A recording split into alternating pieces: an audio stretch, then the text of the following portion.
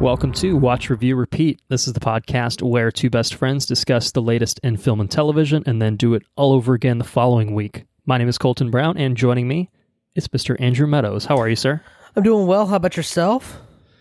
You know, same old, sticking to the usual routine, and it's all right. The semester is winding down, thankfully. Just I think technically less than a week now at this point, and then it'll be summer. You know, the most exciting summer of all, when we have so many good movies to look forward to and theaters that are definitely open that we're definitely going to. And your ass is locked in quarantine, right? Yeah, it's been all right. Unless you're in Florida and we don't give a fuck, we're going to open everything up. If you're in Georgia, I think it's even worse. I think they're literally opening like, hey, what's a business where you have to touch every single person that comes in the door? Open it up immediately. That's the world. It's a great plan. It's a great plan. Either way. Yes. Things are not, I don't think things are on the cusp of reopening up in Pennsylvania anytime soon. At least there have not been any indications to that effect, but I guess we'll see. I guess we shall see. So yeah, you've been good? Been up to anything exciting lately? We'll talk about it a little bit later, but you know. Yeah, there's a section dedicated to that. I tell you what I have been up to. I have been up to watching a series called Devs. Oh, that's right. I forgot we're supposed to introduce the topic for the week. I figure people can read the title. That's what I've been up to. Yeah. More sporadically than I would have liked. I would have liked to just kind of grind it out. I think you probably have that kind of experience. I effectively binge watched it. Not like 8 in a row type thing, but you've been watching it more or less week to week with, I guess, probably some gaps kind of in there overall. But that's right. I think I started it last week, and I actually just finished the finale earlier today. I had started it last night and kind of didn't end up finishing it. Was too tired to kind of make it to the end. I knew that, as is the case with any Alex Garland piece, it's going to make you think, and my brain was not in the mood to think, and so I decided to wait until I had a little bit more sleep in my system, and I'm glad that I did end up waiting. And we'll talk about, the things that make you think a little bit later when we talk about the show as well. But yeah, it was It was a good experience. I didn't watch it in so compressed of a time frame that it got overwhelming. I think I probably was about a week, about 7 days. I feel like that's a good average, pace. Close to an episode a day, more or less. That's a good pace.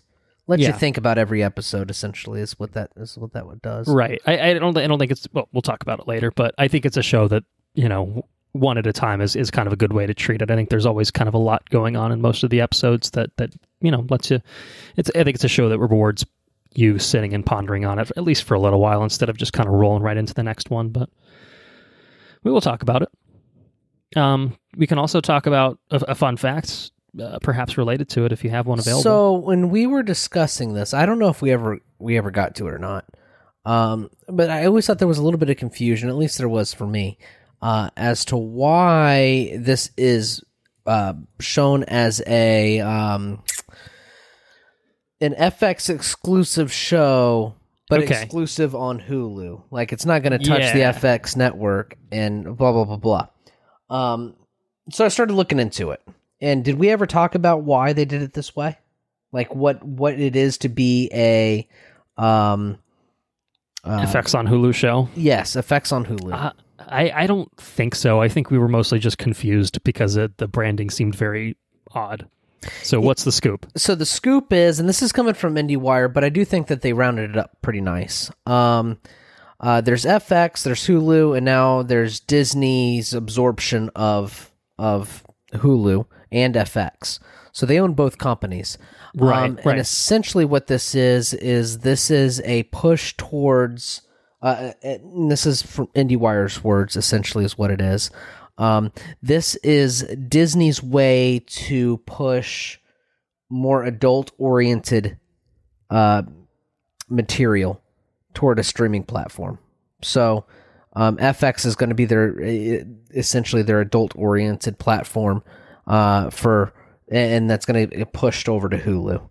And it started with Devs. So I thought that was kind of interesting, if that makes sense. Does that make sense the way I worded that? Yeah.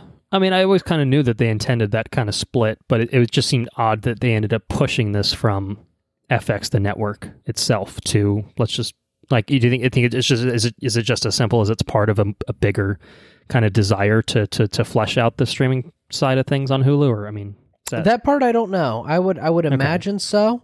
Draw people. Hey, listen, we have this. We have Alex Garland. He's got this miniseries on it. I mean, it's from FX, but it's only on Hulu. Well, I mean, I guess I will say this. It's probably the first time that I've booted up Hulu to stream a show that wasn't currently airing on live TV in a long time.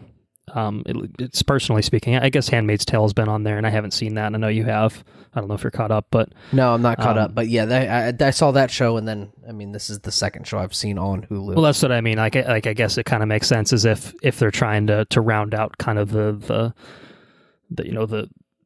resume of Hulu as a streaming service. We say, hey, we got this for you. We have Disney Plus, which is family oriented material, and then we have Hulu, which is adult oriented material. So just put the New Mutants on it. What are you waiting for? And then of course you have cable television FX, which is censored by the MPAA or whatever. Yeah, that's true. There's certainly some moments here where they would have had to at least in every episode. I don't think you would have to edit some stuff for sure. I feel like FX has always kind of pushed the envelope a little bit. Like I definitely feel like there's been some butt shots on some prior shows, maybe some Sons of Anarchy. I could be wrong. Butt shots? Is that on FX? Actually, I don't know. I think I don't know. I think that's FX. I don't think it's AMC. I thought it was. We could fact check that, right? Is there a way to do that? Do we have an internet available to us? Butt shots, FX. Show me all the FX butts. Yes, Sons of Anarchy was on FX. That's what I was talking about. And I have been shown several pictures of Charlie Hunnam's butt from that show. Not going to reveal who showed them to me, but I know that they're out there. So yeah, cool. So here, I guess if nothing else, to kind of summarize what we've been saying, this is a streaming show. Effectively, it is available on Hulu, exclusively on Hulu. It was an FX kind of co-production, I guess, but or maybe just a regular production. I'm not even sure. But yeah, if you want to take a look and poke your head into the world of devs, watch all 8 episodes and listen to our full spoiler coverage a little bit later in this episode. That's the way to do it. So, any other thoughts on that? FX on Hulu? No, that's it, dude. Have we cleared the air? Do we now understand? Oh, FX on Hulu, I get it. I still don't fully get it, but I'm a little bit on less shaky ground, I guess, than before. I feel like if they want to make an adult-oriented miniseries, the most unrestricted path to that is to put it on the Hulus. Yeah, which I think that squares. I kind of think, that they should probably produce. If it were me, if I was an executive, what I would do is I have a more censored platform and I have a non-censored platform. I'm going to push everything to the non-censored platform and then I'll strip it down to put it on the censored platform. Like eventually, if you want to put devs on fucking FX on cable TV, you can. You just got to strip it down. Yeah, just bleep out the Fox and all that. Yeah. So I mean, I feel like that should be their platform. That should be the way moving forward. I just don't see the whole move to cable television at this point. Like we're in a different era. We're moving very fast to a different thing. Yeah, So, yeah. You could certainly look at live television. I think live it's pretty antiquated. Like dramas and stuff like that. Like it certainly seems like it's starting to become more of a relic of the past. Like I think it's the flip side is like sports and stuff like that. Like that's kind of the perfect environment for it. But yeah, I don't know. Cable is certainly not as prevalent as it once was, we could say. So yeah, I don't know. Streaming is the future, perhaps. And FX on Hulu is just perhaps the latest example of that. So we have a lot of news. If you want to switch over to some news, we do have a fair amount of news. It's been a little while since we talked about Onward. A lot of, well, maybe not as many delays as we have talked about previously, but certainly a fair amount of COVID-19 induced delays for films, some kind of changes happening in terms of the release date schedules and stuff like that. So I'm just going to run through the latest on that.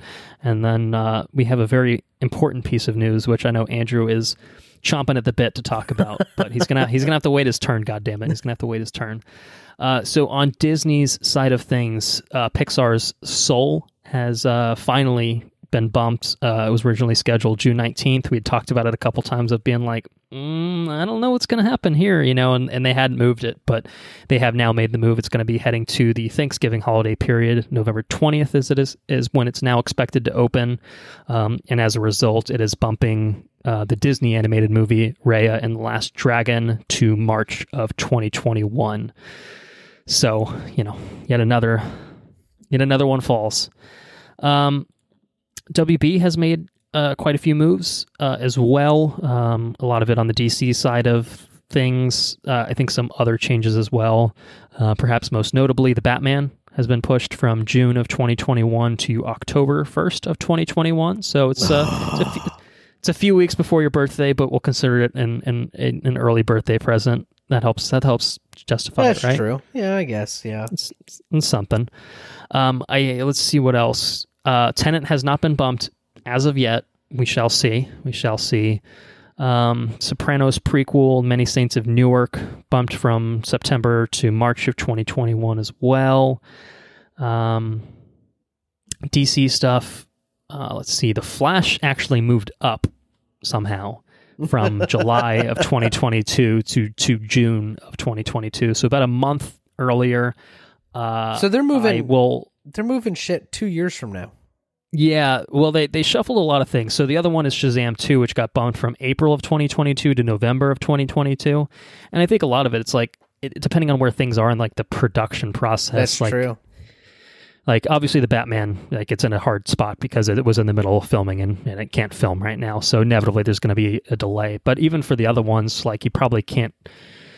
I mean, like, if you had a writer's room on something, you could just have people doing Zoom meetings and stuff like that and probably hashing things out. Like, pre-production probably could work to some extent remotely, but it's just like there's so much uncertainty in terms of like when you could even do anything. Post could work remotely too, and I think you are seeing some of that.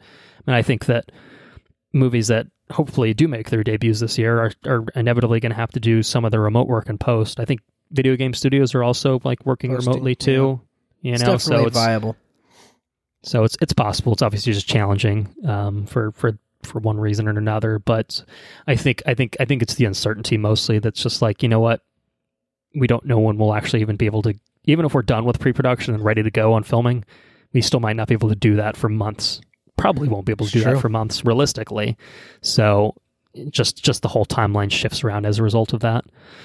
I think that's kind of mostly it on the WB side of things. There's a few other things that moved around, but I figured the DC ones were the most kind of noteworthy. I did mean to say on the Flash, I'm not convinced that it's going to happen, given that it's on its now 5th or 6th director. Its star, Ezra Miller, has been embroiled in, shall we say, a controversy of late. Oh yeah, what's that controversy? I haven't heard about that controversy. He was filmed choking a woman outside of a bar, which is usually behavior that is not legal. So WB has made no comment on it.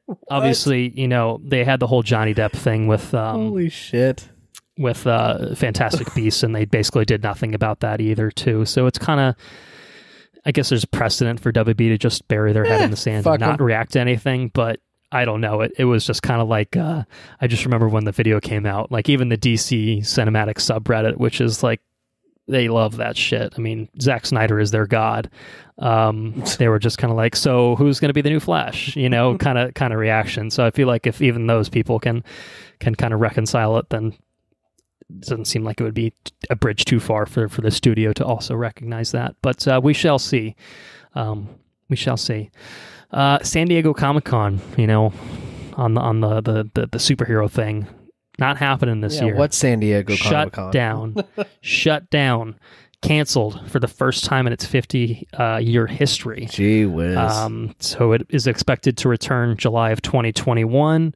I'm kind of surprised they're not doing like some sort of remote version of things. I don't know. I just like you couldn't really do the Comic-Con aspect of it of like, booths and stuff like that, but like you could do online panels, you could do remote panels, like just you could do some sort of like one day kind of thing. Like I think there's already been something like that.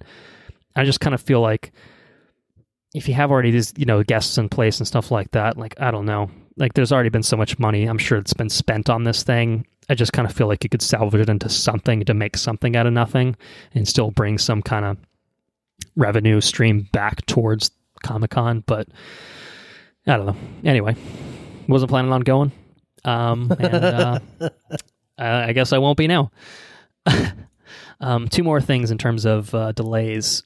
First of which, Venom 2, or as it is now called, Venom, Let There Be Carnage. No, that's the name. I didn't put it on the script just to fuck with you. That's the new title. That's it.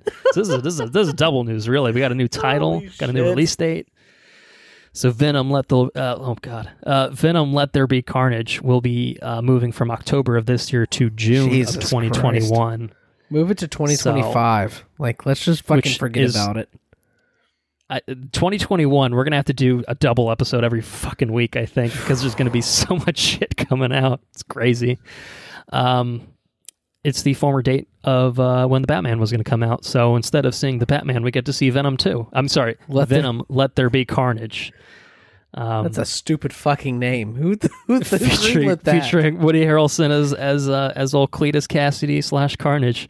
And we can only hope that he will turn in as stellar a performance as he did in that post-credit scene. Damn, so that's going to be awful.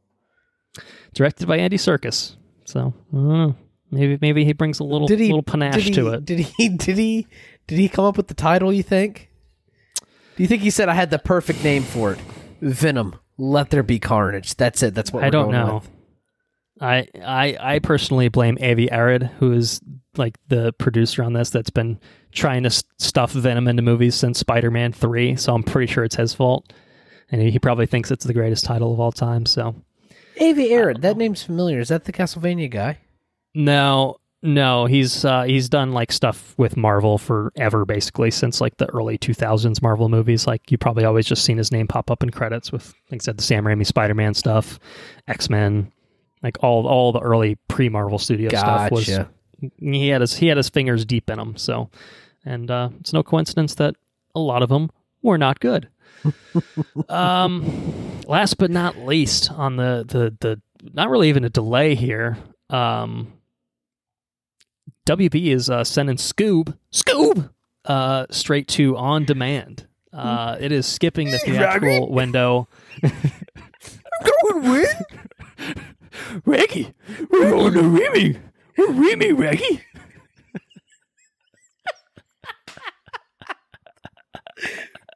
Scoob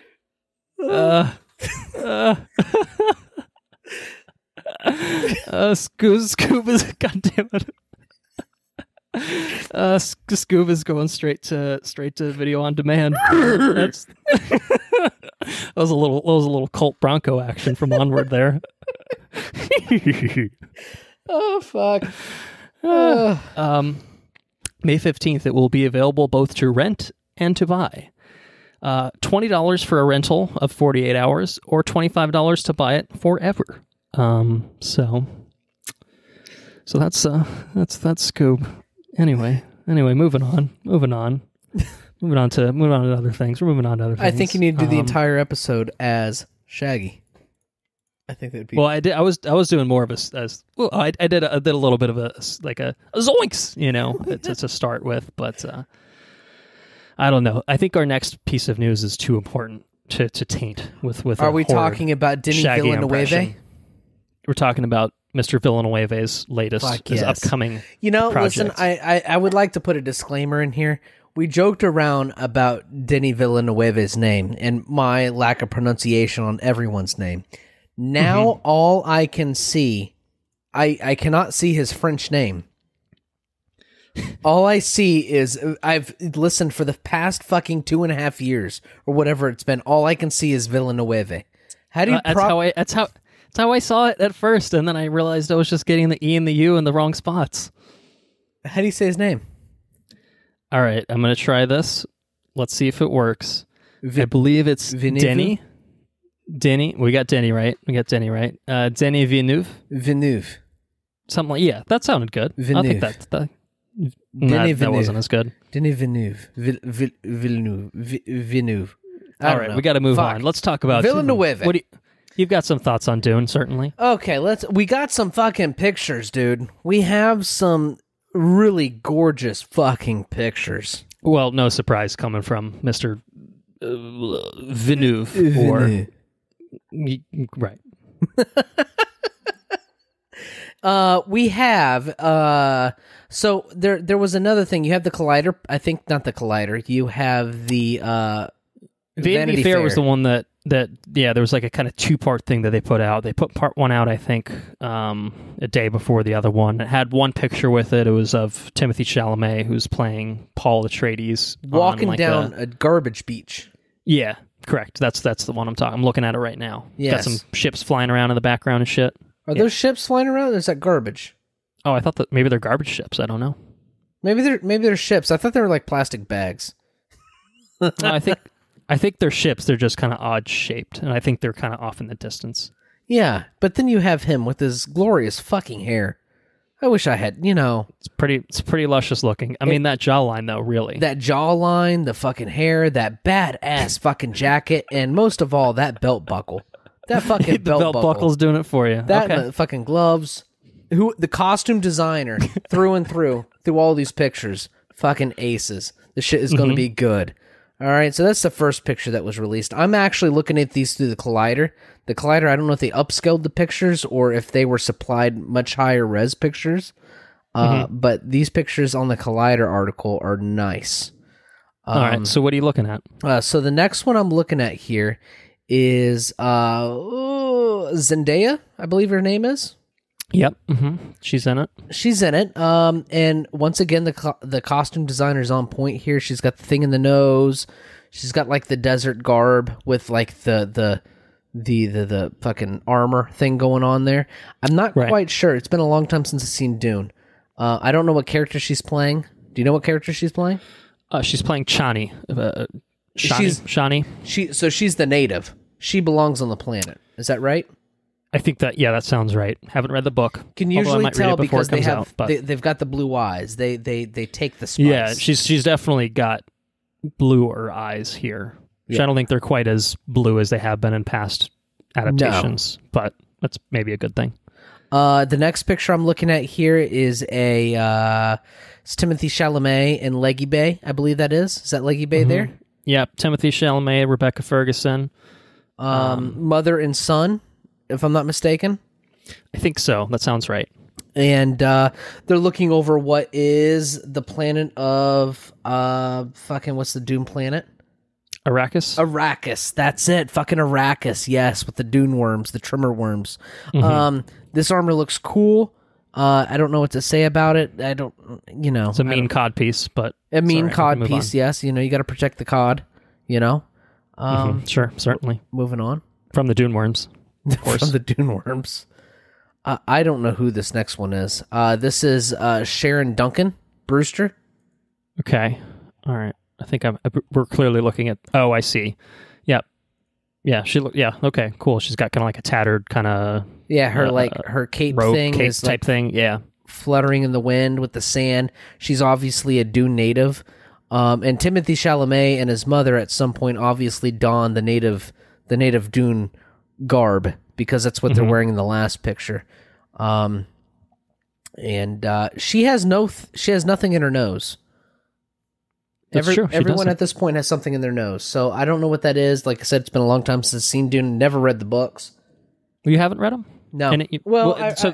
I read like 100 pages of one. Okay. Well, this one is of 2 planned adaptations of the first book by Frank Herbert. So. Oh, wow. Okay. So of what you read, I don't know how much you remember to be fair, but you probably actually read a decent chunk of what this movie will theoretically be. Maybe it pulls, maybe it kind of reorganizes events and takes kind of, it knows what's going to come in the second half. Well, at some point they arrive on the planet. But they get to that point. I never got to the point where they got to the planet. Okay. All right. So all right. Well, I assume that most of this movie probably takes place on Arrakis, if I had to guess, but I don't know. I haven't read it. We'll see what happens.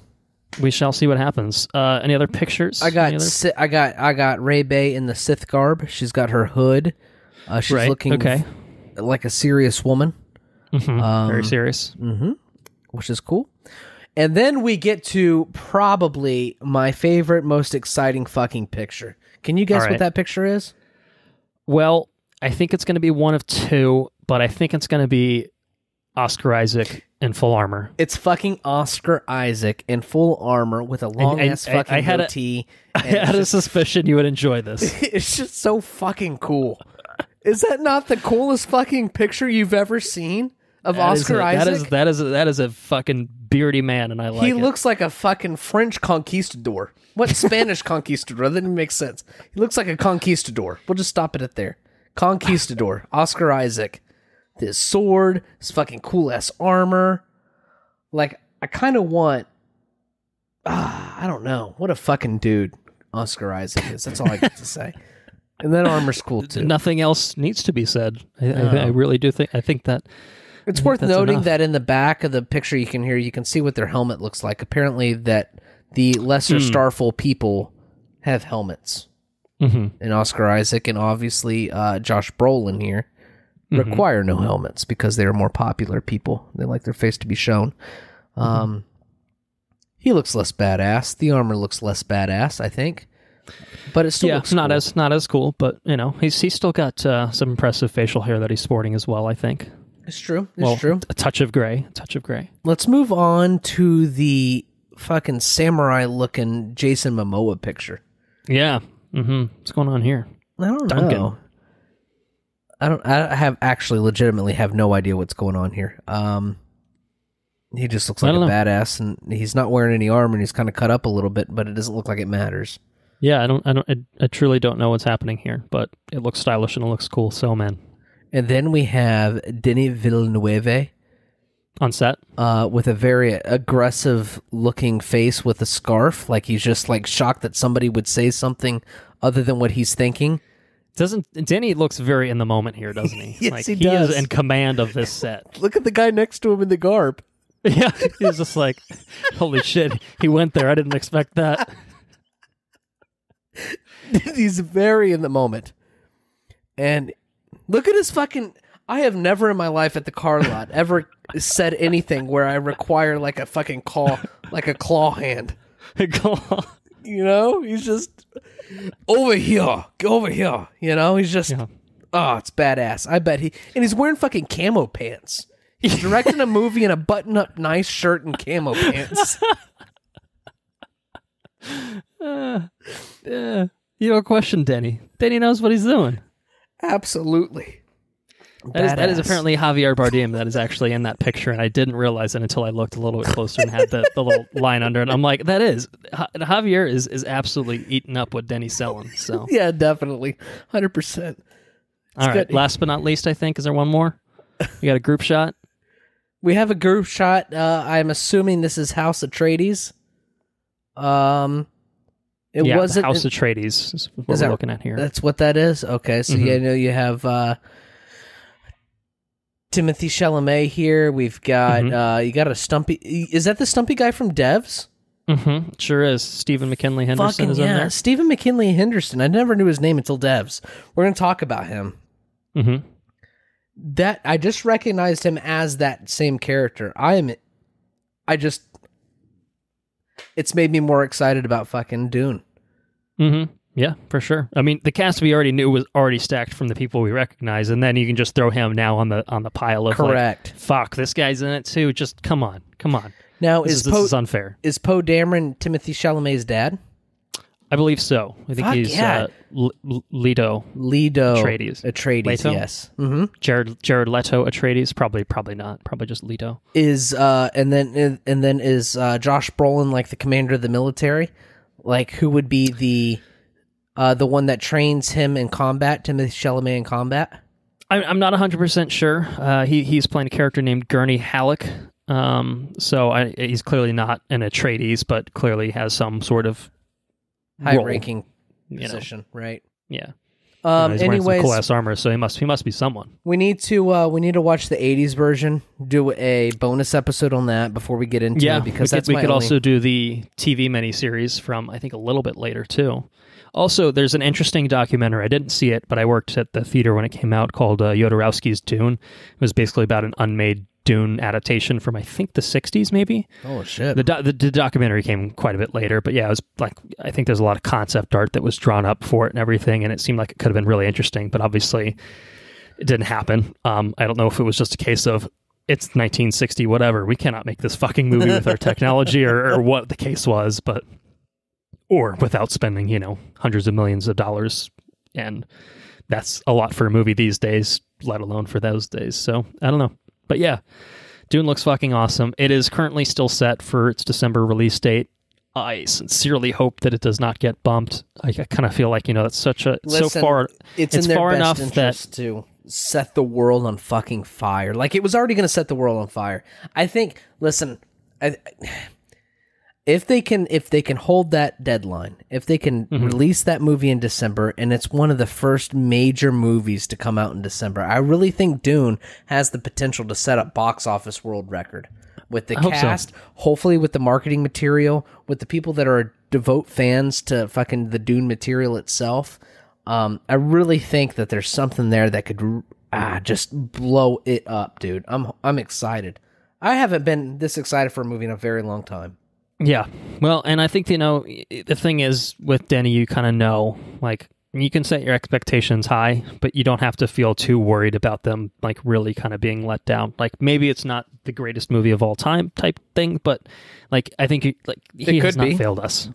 It could be the greatest movie of all time. It could be. I'm not setting my expectations accordingly, I guess is my point. Do you think do you think it has the potential to be better than 2049? It could be, though, sure. Right? It could be. There's no reason it couldn't 2049 is fucking good. If it's anywhere in that ballpark, I will be happy. Yes. So moving on. What ecstatic, else? Perhaps.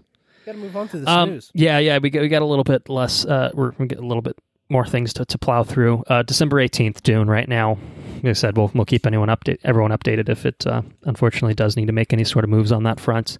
On the TV side of things, Marvel's Agents of S.H.I.E.L.D. is coming back for its 7th and final season in just a month's time, more or less. May 27th, it will make its premiere 13-episode season. I don't think that either of us are caught up. Is that correct? No, I left off with the season where we thought it was going to be canceled, but it wasn't canceled, so they released another season. Right, yeah, and then they basically renewed it for 2 seasons, and like, oh, these are going to be the last 2. So it's on Netflix now, so we think we can rewatch it or catch up, anytime we want. I think I will try to catch up probably by the time this premieres, if I had to guess, which, again, gives us a month to work with. I don't know how much of the details you want. I don't want to spoil too many things for you, but let's just say that... You don't have to be worried about me. It's just about the listeners. Yeah, well, it's certainly picking up apparently where season 6 left off. Which I don't know where that was. I don't either. So I have an idea just based on kind of announcements that they've made. Let's just say that a character, Coulson, is evolved in some capacity. I'm not sure or at least Clark Gregg is. I'm not sure how they're handling that. I don't know if it's Coulson back at this point or how they're dealing with that, but. I think that it's supposed to involve a character from Agent Carter in some capacity, which obviously doesn't take place in the modern day. Not Peggy, from what I understand, although maybe she'll pop up. We'll see. But kind of one of the supporting characters from Agent Carter they announced is going to come back and be involved in some capacity. So I don't know if it's time travel. I don't know if it's flashbacks. I don't know how they're handling it. But I'm trying to... I have a vague idea of kind of how I think it's going to play out, but I'm trying to be intentionally vague as to not spoil you and anyone that's listening that hasn't had a chance to catch up. So, okay. So yeah, like I said, I'll try to catch up on that. So that's something to look forward to, in our dearth of content that we are unfortunately experiencing for the most part. Agents of S.H.I.E.L.D. legitimately good. It's not like it's like, oh great, I have to watch S.H.I.E.L.D., but it's just like, it's got ebbs and I do flows, have something though. to look forward to. Certainly. Yeah, that's true. That's definitely true. But, last season, I gotta be in for the last season. Hopefully it sticks to landing. Solar Opposites coming to Hulu. Another, this one actually just a Hulu original, not an FX on Hulu original or whatever, the branding is saying. It's a Hulu original animated series coming from one half of the creators of Rick and Morty, Justin Roiland, landing on May 8th, another one coming in May. You had a chance to watch the trailer for this? Yeah. What'd you think? It made me laugh. It actually made me actively fucking giggle. And I know you're a Rick and Morty fan, so I thought maybe you'd be a little bit more interested because of that. Definitely recognize similar the art style. Yeah, for sure. But the humor's largely the same too. Which again makes sense. There's obviously a lot of crossover here in terms of the creative team behind it, right? Yes. And I don't know. It looks like Rick and Morty. The perspective is interesting, though. I mean, you have these aliens that have crash landed on Earth, and they're like, these fucking people are crazy. And it looks, I don't know, it looks kind of funny. I'll definitely be into watching it. I don't know if I'll grind it out when the moment it comes out, but if I have 15 minutes here, 20 minutes here, whatever an episode is, I'll probably hop onto it. Just like Rick and Morty. Right. I can't imagine these episodes being longer than 25 minutes, a piece. So it's probably, good bite-sized entertainment to have. Yeah. There is also the other bite-sized entertainment in the form of Quibi, but I'll probably stick with this for now. I'll watch every episode of this before I start Quibi. We have to literally run out of every content possible. We're going through Tiger King before we go into Quibi. Have you started Quibi? No. Okay. I have content. I have plenty of content. Have you started Tiger King? I have not. Like I said, I have plenty of content. I had one of the banks on Tiger King. My grandfather started the car lots in Tampa. And apparently Karen Baskin, I think her name is, or Carol Baskin? Carol, yeah. Carol Baskin's original husband, the one that she fed to the tigers. Allegedly.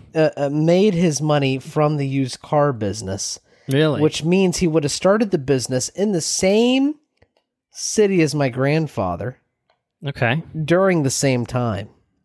So it's possible that my grandfather knows Carol Baskin's original husband. But does he know? I haven't asked my grandfather. I gotta find out. I don't know anything about Carol Baskin's original husband. But one of the guys at the bank called me and said, "Hey, listen, I just watched the Tiger King. Your grandfather started the business. You got to ask him about it." So I got to ask him about it, apparently. So incredible. Anyways. Just incredible. Anyways, another trailer. I guess a teaser trailer. It's still a trailer. Perry Mason coming to HBO June 21st. Based kind of a new incarnation of an older series. Following the origins of American fiction's most legendary criminal defense lawyer, Perry Mason. Did you like this trailer? Did you dislike this trailer? Did you have thoughts on it? I very much like this trailer. I thought this was a very stylish trailer. I thought it looked pretty excellent, I thought. Mm-hmm. Yeah. The set piece or the period in which it's depicting seems like it's raw. The material seems like it's raw. And it seems very compelling, especially just. It's HBO, so you kind of know, True Detective Season 2 aside, that it's probably going to be pretty good. It's going to be, and it's going to be edgy, especially with the way that it looked like they filmed it, with the actors that they have. I saw somewhere that Robert Downey Jr. is associated with this. He was originally set to star as Perry Mason, but I think scheduling conflicts or something or another forced him to drop out of the project, so Matthew Rhys ended up taking over. Gotcha. Yeah. Okay. Because I thought the same thing too, because I saw him, I think, tweet it about like the teaser, like, go check it out. And I'm like, oh, I didn't know he was involved in this. And then I watched it and I'm like, I don't think he's involved in this. But I think he's just kind of just supporting the project from a place where he obviously was interested at one point, but I'm curious as to what he's filming, what he would film as to why he would pick the other thing than to this. Sometimes it's not as simple as I want to do the thing. It's just as simple as money? I signed the contract for this one first. Fuck, I can't. By the time that this is actually now going into production, I can't do it. So that's a real shame. Hopefully it wasn't. Yeah, I don't know, because I don't know. It might have been something else besides literal scheduling conflicts. Maybe it was creative differences. The oft quoted creative differences. I really I'm not No way to 100% sure. This shit but- doesn't get published either, so there's no way to know. Yeah, But yeah. this one does look good. I'm excited about it. Yeah. And yeah, actually, I guess, well, we had a lot of TV news on this episode. I didn't realize, like, basically everything else is TV or streaming, TV adjacent kind of news. J.J. Abrams getting busy. No, not that way. Get your head out of the toilet. HBO Max, which is debuting May 27th, we have just learned, by the way. He is going to be working on three series for the HBO Max streaming service, which, just as a reminder, is the kind of combined efforts of HBO and Warner Brothers getting in on that streaming game. So 3 series coming from JJ. One Produced. is yeah, right. He's getting to be actually, like a Tarantino, or not Tarantino, but a Guillermo del Toro. yes, kind of. yeah, sure. I'll just put my name on it. Mm-hmm. Anyways, go ahead. What do you got? Like I said, I don't know how involved he's going to be in necessarily all of these, but first one's called Duster. He's going to be co-writing at least part of it. Set in the 1970s Southwest, revolves around the life of a gutsy getaway driver for a growing crime syndicate who goes from awful to wildly, stupidly, dangerously awful. It's an interesting description, straight from Hollywood Reporter. The second one is called Overlook. It is a spin-off of sorts based on the iconic hotel featured in Stephen King's 1977 novel and subsequent 1980 feature, The Shining. Okay. Exploring untold, terrifying stories of the most famous haunted hell in the American fiction, in American, not the, just in American fiction, generally speaking. 10 episodes, and it's being written and produced by some folks that worked on Castle Rock over on Hulu. So that's one. That's probably going to be sorry, pretty that's good. 2. Yeah, it sounds cool. I think it's a good setting, certainly, and I think you could do a lot with that setting, so I think that's fun. And last but not least, an untitled drama based on characters from the Justice League Dark Universe. Does that mean Details we of get which a are little being bit kept of under wraps. what's his name? There's with Constantine. Do we get some Constantine? You think? Justice Maybe. League Dark typically features magic-based characters such as Zatanna, Deadman, Swamp Thing, and John Constantine. So I'm all about it. Yeah, I mean, to be fair, Constantine is still hanging out over on the Legends TV show. If you ever make your way over there, he's part of the team now, man. He's part of the Is team. he really? Yeah, he's a regular on there. Yeah. Is he like super edgy and shit, like smoking I don't cigarettes? know. I'm not that far in my Arrowverse rewatch or catching up, so I'm getting there. I've been watching like one episode every 2 weeks. Don't even worry about it. I noticed how we used to get these updates. Went from the power lineup to I'm bringing back the power lineup to now we're just not talking about this shit. I'm waiting until I'm at a more like I could be like, I've watched an episode. I don't know what to tell you. It's exactly what you expect it to be. I'm waiting until I like finish a season of something or something like that. Oh god, then I'll so talk demoralizing. Fucking the CW verse. But yeah, presumably this will be separated from the CW stuff, and maybe closer to maybe this will be connected to the movie stuff, which I guess isn't even. It's not necessarily more encouraging, about but that shit. Yeah, or it's just its own thing. That's cool too. That like do your seems own more version of likely. Constantine, do your own version of Swamp Thing, even if the DC Universe one was cool or whatever. But yeah, so that's what's going on. JJ getting busy. Last but not least for news, running a little bit long on news. We had a lot to catch up on, to be fair. A lot of Dune to talk about. Fucking Dune, dude. How do you not Dune, talk exactly. about Dune? Correct. That's the correct take. The Mandalorian is getting its own documentary series, which is apparently going to be Jesus. just as long as the actual series was. Fucking stupid. That is stupid. Listen, I like The Mandalorian. That's, I don't need fucking 8 episodes of documentary. What the fuck? Yeah. Just give me another season. Well, they're getting you another season, theoretically later this year, barring any delays. But the fuck? Documentary. Yeah, eight episode doco on The Mandalorian, Disney Gallery The Mandalorian, as it is being called, coming to Disney Plus on Star Wars Day, May 4th. So It's going to be hosted by Johnny V, of course. Oh, okay. So, well, then I'm so in. are you sold now? All right, I thought so. If he's got the goatee and maybe the fucking glorious mullet from fucking Iron Man 3, then I'll be in. But he probably won't. Fuck, Johnny Venus fucking Iron Man 3 mullet. That shit was off the chain. Fuck. You do seem to have a certain fondness for it. It's so fucking good. Anyways, I digress. So yeah, I thought it was going to be like an episode per episode kind of thing, but apparently like each episode is like its own kind of concept. Like 101 is directing, 102 is legacy, 103 is cast, 104 is technology, and they haven't announced the other ones. But yeah, I don't know. Okay. Whatever. I'll fucking watch it. Who cares? Disney Plus, Mandalorian, give it to me. So yeah, that's the news. Lots of news, lots of things happening in the world, as people are aware. But hopefully people have had a chance to talk about or to watch Devs so they can hear us talk about it, because that's what we're going to do now. Devs is a 8-episode, I assume, miniseries, limited series. I don't know technically how they're billing it. Created, written, and directed by one man, Alex Garland. Writer and director. Let me correct myself. Writer and director of Ex Machina, of Annihilation, and now Devs. Stars Sonoya Mizuno, Nick Offerman, Jin Ha, Zach Grenier, Stephen McKinley Henderson, a man we've talked about recently, Kaylee Spaney, Carl Glussman, and Allison Pill. It's about a computer engineer who investigates the secretive development division in her company, which she believes is behind the disappearance of her boyfriend. So this is one I know, as we kind of talked about earlier in the episode, you've been watching it kind of since it started airing. I think Hulu was doing like a weekly drop of this one for the most part. And so I think it's been going on for over a month now. I think it just wrapped up less than a week ago with its final episode. So we're actually relatively timely with this, surprisingly. Yeah.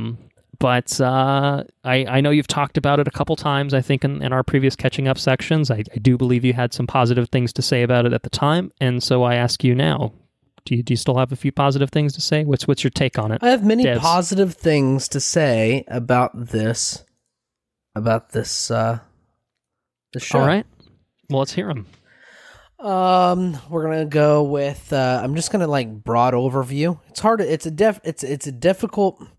It's a show that I don't recommend for everybody. It's a show I think that's totally fair. Yeah. It's a show that's 125% up my fucking alley. Like it's a show that I really like. I finished. Well, I guess I finished yesterday, and I've been wrapping it around. I've been thinking about it today, but I'm going to be thinking about it tomorrow, and I'm going to be thinking about it. It's a show that you think about the concepts more than you may think about the show. Does it make sense? Yeah. It's very thought-evoking. It's a show where the material and the things that it's trying to convey, I think, supersede the medium, and you're no longer thinking about, like, hey, listen, I'm thinking about Nick Offerman's Dude, or I'm thinking about this, or I'm thinking about that. I'm thinking about the fucking material. I'm thinking about the broad sweeps of what it's trying to say. And I think that's rare in film. I think that's rare in television. I think that's just a rare thing in general. And I think that every time you watch this show, I think you might be able to walk away with a different take on it. It's I don't want to sound like an Alex Garland fucking fanboy, but I kind of am. Like, I think he's genius in like the way he composes his things, you know? The soundtrack in the show was fucking spectacular. The acting, like, I'd never seen Nick Offerman. I know he was in that comedy show. I think it's Parks and Rec. I never watched it. Mm-hmm. Was it Parks and Rec? Yeah, Parks and Rec. Yeah, but I never seen him really in anything, but he was fucking aces. Stephen McKinley Henderson was fucking spectacular. There's a girl that plays a guy, plays a young man. I don't know the actress's name. Kaylee Spaney. Fucking spectacular. I mean, the cast in general was fucking spectacular. I kind of just picked up on some, but not to the detriment of others. Like, it's just, I really ate the show up. And like I said, I might be biased because it's my stuff. Like, Sarah didn't want to watch it with me because it just seemed weird. Listen, I get it. You know, it's a weird show. But I really think if you give it some time and you really, like, if you watch the first 2 episodes, like if you watch the pilot and you don't quite understand it, but you gestate on it and you really put it in your mind to think about it and just kind of let the ideas of what it's trying to say swell up in your mind. I think that given the time to gestate, I think watching episode 2 after, I think if you really put forth the effort, if you're not like predisposed to this kind of stuff, I think that given the appropriate effort and time, you can really gestate on the material, and I think you'll be better for it. Because it really is saying some really potent stuff. And I think it's stuff worth thinking about, like, you know, just in general. Spectacular fucking show. I ate it up. But with a caveat, I understand.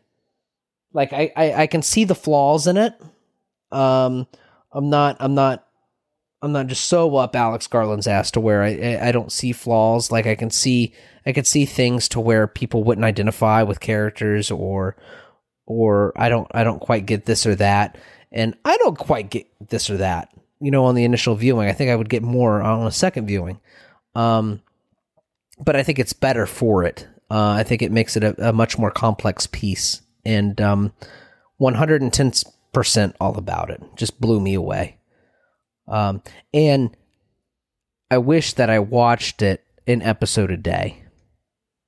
I didn't get to watch it an episode a day. I had to watch it over the span of like 3 or 4 weeks, which kind of made it more difficult to, I don't know, just made it more difficult to follow. Yeah, certainly. I could see that. But anyways, yeah, becoming an issue. What's your take on it? I was long-winded. Well, I don't have my phone in front of me, but I believe I sent you a text after I'd watched the first 2 episodes, and I think you said, like, essentially, let's record on this. Yeah, basically, because we were kind of like tinkering with, like, well, what are we going to talk about on the next episode that we do? And I think we talked about maybe doing Tales from the Loop, the Amazon show, and I was interested in devs. I know you'd watched at least part of it. Here it goes. I figured, well, it'd just logistically be easier because you're basically halfway done with the show. 2 episodes into devs, think it's safe to say I'm okay with making it our next episode if you are. Yep. And so 8 episodes completed in. I still kind of I feel the same way. It's a show that starts really strong. It ends really strong. I think that the middle is good without being great. I think overall, that's kind of where probably the biggest of my complaints come in, is that I thought that it lost a little bit of its magic in the middle. It kind of seemed like it was... It turns into logistics almost, you know? Like, yeah, like there's even kind of an episode where they kind of like explain everything to the main character, and it's kind of just like, we know this information. Like, we understand that the main character doesn't know this information, but it kind of you know, affects the pacing of the show a little bit. But it's minor complaints, I think, overall. I think really, again, like, it started so strong that it hooked me, and then by the end, I was totally sold. Like, it really, really stuck the landing. And as we have learned from shows and movies, sometimes it's, even if you start great, sometimes it's hard to stick that landing. And if you don't, it really kind of spoils the whole experience sometimes. And that was absolutely not the case here, which was very gratifying. I obviously, granted, I watched it in a relatively compressed time frame for the purposes of recording and talking about it, but also just because it was gripping and it was interesting, and the concepts that it plays with are very cool and sometimes out there, certainly above my head at times. But you know, that's kind of Alex Garland in a nutshell, right? Is like, kind of take these weird out there kind of things and then really make them kind of work and approachable in some respects. Yeah, and I guess probably to piggyback off of what you said, this is not a show for everyone. I fully concede that as well. But I think that there's an easy litmus test that you can have, and it's called watch Ex Machina and watch Annihilation. And I think your opinions on that will probably inform your expectations for this. Yeah, that's maybe fair. maybe Ex Machina Just more so. I think that just Ex Machina, really. Yeah, I think Ex Machina, because I think it's pretty closely tied in terms of kind of content to this one. I think that it could certainly. I really feel like they could be set in the same universe. Oh, for sure. It feels like it could be the same universe. And I think that just almost everything is kind of just structurally, thematically similar enough that if that's for you, then this is probably also for you. And it's a long form version of that, telling a different story, but something that's kind of, I don't know, even like the main kind of the thrust of it, like what even Concept, is, yeah. like what is devs, and like kind of the way that we get introduced to devs is kind of very similar in terms of the story concept. So it's got some similarities without feeling like a copy. Obviously, it's a very much its own thing. But remind me to bring this up. But the article you sent me kind of delved on that. Okay, so we'll sounds talk good. about it. Yeah, yeah. So just to flag our listeners, we Alex Garland did an interview with, I think, Rolling Stone after the finale. So I think there's a lot of interesting kind of bites, information in that article that we'll probably talk about in spoilers. But not yet. We're not there yet. There's a lot that stands out to me about it. The visual design of this show is obviously very emblematic of Garland's previous work with both Ex Machina and Annihilation, which were both beautiful films. This is a beautiful, beautiful television show. The sets are awesome. The architecture of like the devs compound is fucking cool. It's just really, really beautiful. It's really, I don't know. It's just cool to look at. And this show is a beautifully constructed show in the sense that the cinematography feels cinematic. You know what I mean? Yeah, for sure. It feels like a kind of long form film. You know, like it doesn't feel like it had a low budget. It feels like it really kind of maximized everything that it had available to it. And puts you in interesting settings, film them in interesting ways. I mean, there's this kind of the big statue of at the Amaya headquarters, which is such a, like, you see it in every episode, like, it just kind of always pops up, just kind of like give you like a reminder of like what the atmosphere is in this show, and it always kind of gives you that kind of grounding, which is really cool and interesting how they did that. A lot of stuff with San Francisco. Just even like the real world kind of visions that we see, the scenery that we see. We know. Right. Yeah, it's still just exceptionally well shot. And so it's a turn the sound off and it looks pretty and you're going to enjoy it, I think, in some ways for that. However, don't do that because the score is amazing throughout the series. It's the same composers that worked on both Ex Machina and Annihilation. Which were spectacular there. I remember liking the score in Ex Machina, but I couldn't think about it. Like if you asked me to like talk about it off the top of my head, I would be unable to do so. However, I would not be able to say the same of Annihilation, and I got a lot of Annihilation vibes at certain points throughout this series, which is probably similar to what we got in Ex Machina. I just haven't seen it in some time. Probably. It's kind of like otherworldly and intense. That's the way I would describe it. But it really, really does a great job of setting the tone and feel of the series and kind of playing an integral role in the viewing experience of it. I would say, and then the performances across the board. Nick Offerman was a standout for me. I think overall, I have seen Parks and Rec. Didn't finish it, to be fair, but he plays an extremely different character in Parks and Rec than he does here when he's playing Forrest. And I found Forrest to probably be the most compelling character in the entire show. Obviously not the best dude per se, but like he was just an interesting character. And I found myself always kind of gravitating towards, interesting. He's dogmatic. It's just interesting. Cool. I guess what I can say, at least in terms of, again, I think kind of how the show kind of maybe falters a little bit, not a lot, a little bit in kind of the middle section, is there's really kind of two distinct storylines that happen for most of the show, and then they eventually converge as things are wont to do, and that's the devs storyline, which largely centers around Nick Offerman's character, and then there's Lily's storyline, which is Tsunoya Mizuno's character, and like they entangle at some point, and it pays off, as I said. But one of those threads I found infinitely more interesting than the other. Until they kind of came together, I was finding myself gripped by the devs stuff and losing it a little bit with the Lily stuff, just because it felt sometimes derivative of other shows, other better shows, and then like the dev stuff was like, that's what this show is called. Infinitely more interesting. This is just like, I haven't seen this before. I've seen the other thing many times before. I haven't seen this before. And, so just the novelty of it really is kind of what like was really driving my interest in this show. But again, I think once it consolidated things and kind of brought everything back together, it did it in a really satisfactory manner. And so that was really cool to see.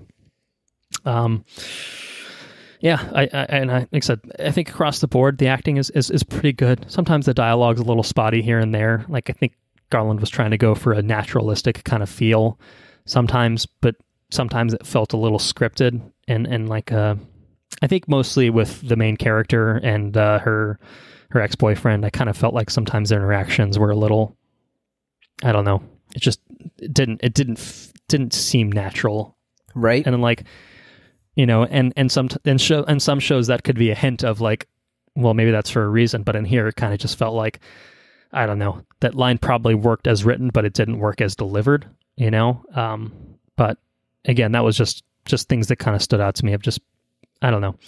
It's 8 episodes. I think it could have been condensed to anywhere from 4 to 6. Yeah. And I think that it probably could have benefited from a little bit of tightening and a little bit of restructuring to kind of make it the perfect package. It's not without flaws. It's pretty damn close to being I don't want to say perfect, but it's really, really compelling show with really, really compelling ideas, compelling performances. I think it's a hair away from being like Chernobyl level content. I don't think it's quite at that level for me. I think it has enough flaws that I noticed within it to say, no, as much as I really, really fucking like this show, I'm not going to put it on this pedestal and be like, I don't care who the fuck you are, watch this show. Right. Like, I think it's still fair to have that caveat of, it's not for everybody. I don't think this show is going to overcome the inherent barriers of, if this is not anything that you're going to be interested in, like, don't fucking bother. Like, seriously, it's not to be condescending about it. It's just that I think this show is just kind of naturally designed for a very specific type of audience, and that's okay. Like, if you're not part of the audience, like, don't feel left out. You're not going to get enjoyment out of it. You're not going to be losing something by not watching it. Might just be a frustrating experience for you. But I think if you're, again, I think fan there of is Alex something Garland, to be gained, though. I really do feel like there's something to be gained. Maybe. To just watching it and thinking about it. Like I would agree. The concepts in the show, I was almost said film. The concepts are just they're where would you really dive into the concepts of the show other than something like the show? Yeah, I don't know. It's stuff that's being discussed right now in physics and everything else. I mean, it's topical. I mean, the concepts are topical things, whether you want to admit it or not. I mean, the quantum computers, the concepts of multiple fucking worlds and shit. This is topical shit that people are talking about. And I mean, you're certainly not gonna read about it in fucking Wikipedia. Like, I mean, I read about it in Wikipedia before the show came out, but the vast majority of people aren't fucking reading about it. Yeah, this is kind of an interesting mechanism to distill it for a wider audience. Correct. Yeah. Because otherwise people aren't going to, they're not going to be reading Wikipedia about it or anything else about it. We're watching TED Talks and stuff like that. So yeah, so I mean, if this is how you're introduced to something, I think that's fucking huge. Like, take the time and it's not without its flaws. Like, I mean, there are pacing issues. But overall, it's a very thought-evoking thing that I think is worth thinking about. And the bottom line is it's only 8 episodes still. Even if it does seem like it could have been shorter, like, it is still pretty short in the scheme of things. It's totally doable. Yeah, right. So, I mean, you could watch this in a day, technically speaking. So, I don't know if I would encourage that. I think that would be an overwhelming amount of information to absorb in a 1 day span. But one a day. That's my recommendation. One a day, yeah, for sure. Well, recommendation. You said it. You want to go ahead and give an official recommendation? I do. On the podcast? It does have its flaws, but as far as being 100% unique. And delivering, I really felt like it really delivered on what it intended to deliver. There are small pacing issues, but I don't think it was enough to bring it down a whole lot. So I would say it's a very yes show for me. It's a very yes show. Okay. Under the caveat that I understand if it's not for you, but I still think that I still think it's a very yes show. Yeah, I stand behind that 100%. And just to clarify for our listeners that are maybe tuning in for the first time, maybe, you never know. Very yes is the most generous we can be in terms of rating TV shows. So if we say it's a very yes show, you best perk up and maybe take notice. I myself was leaning towards yes, a yes show until the last couple episodes, and it pumped it back into very yes tier for me. It really, really stuck the landing for me. I was very happy about that because, again, like I said, it sucked me in. I was enjoying it with kind of like, all right, where's this going? Let's get to the ending, and then by the ending, I'm just like, yep, I'm back in. I'm 100% back in. So I'm also going to give it a very yes. I think that it's not that the middle is bad. I just think it's worse than the beginning and the end. But the beginning and the end are so damn good that that alone is in, it's enough for me. It's a super interesting, compelling show. So yeah, very yes for me. Hot dog, we're on the same page. We are on the same page. All right. Well, we got lots to talk about in spoilers, I think. So why don't we go ahead and do full spoilers for Devs, or should I say Denis? Yeah, so I'll kick this off because I still remember the point that I wanted to talk about. So you have Ex Machina, which is, I think, Latin from the machine. From the machine, I think. Right. Ex Machina of the machine. That's it. Oh, the machine. You have a man who believes himself to be of God. Like he has transcended humanity. He has created life, and that makes him godlike.